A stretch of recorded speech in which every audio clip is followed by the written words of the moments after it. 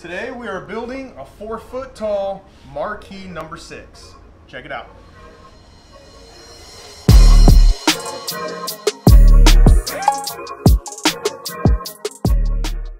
How's it going, everyone? Welcome back to my channel. Today we are going to be working on the Marquee number 6. These numbers that I make are roughly 48 inches tall, a little over 48 inches tall with the frame and the base, and then they're just a little bit over 38 inches again with the frame. I start here by getting all my dimensions laid out. I first score my line there on the right, which is my 30-inch width, and then I just start working on the layout from there. All of my sections of every number that I do are 10 inches wide. I find that to be a good width symmetrically for this size of numbers, so it works out pretty good. Once I get all of those measurements down, I get everything drawn out, and then from there I cut the corners as well. So any part of a number that's supposed to be round, I take my square, cut a 45 on each of those corners. And then once I get all that laid out, I pull my Craig track out and I start cutting. There are various ways that you can do this process. I know some people use a jigsaw.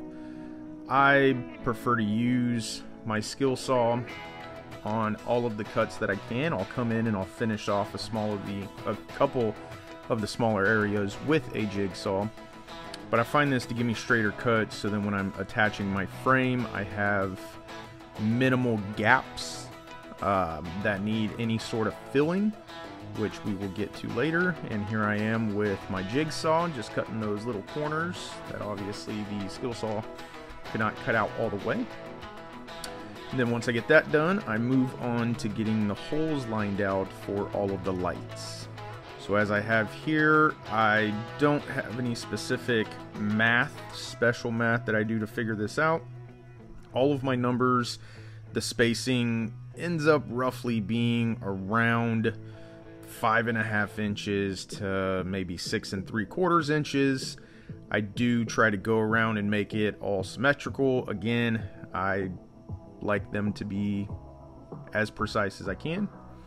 Now that I've got all those cut, I'm going to start cutting all the pieces for the frame. And by the way, all these numbers that I make are 3/4 of an inch in thickness. I use a sheet of 3/4 inch plywood for the full construction of these Marquee numbers.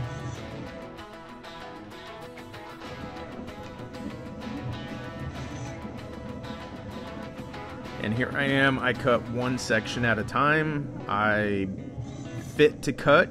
I don't go off any measurements here because again, I'm freehand cutting the number out, so anything can be off. So I cut a piece, fit a piece, cut a piece, fit a piece, and that's the process for the entire frame. Once I'm done, I glue. I use my 18 gauge brad nail to secure it all down.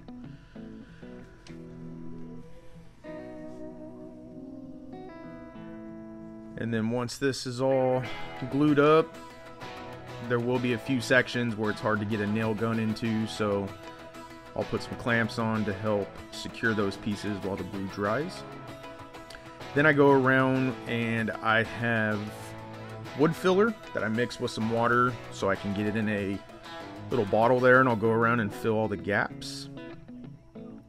Get everything nice and sealed just so it looks better, so when we get to this part, the paint. So I go through, roll on a couple coats of paint, and again, by filling all those cracks, once it's all painted, it all looks nice and smooth. Now I can start installing the lights. These are 20 count bulbs. I go around, I set them in place, and then hot glue them. And then once I get all the hot glue, once all the hot glue is set, all the bulbs are in, I'll go around with some zip ties, some little mini zip ties. I like to secure the wires down. And then once that is all done there, then we can start attaching the base. So from here I did make one mistake. I painted the base separate from the number, and I forgot to leave a bare spot where it's going to get glued and screwed to the number, so I had to sand down that paint there. So if you're going to make one of these, I would actually just attach the base first and then paint it. Once that is on, get it screwed in. I'll put all the bulbs in, test them out, and then you'll end up with the final product here.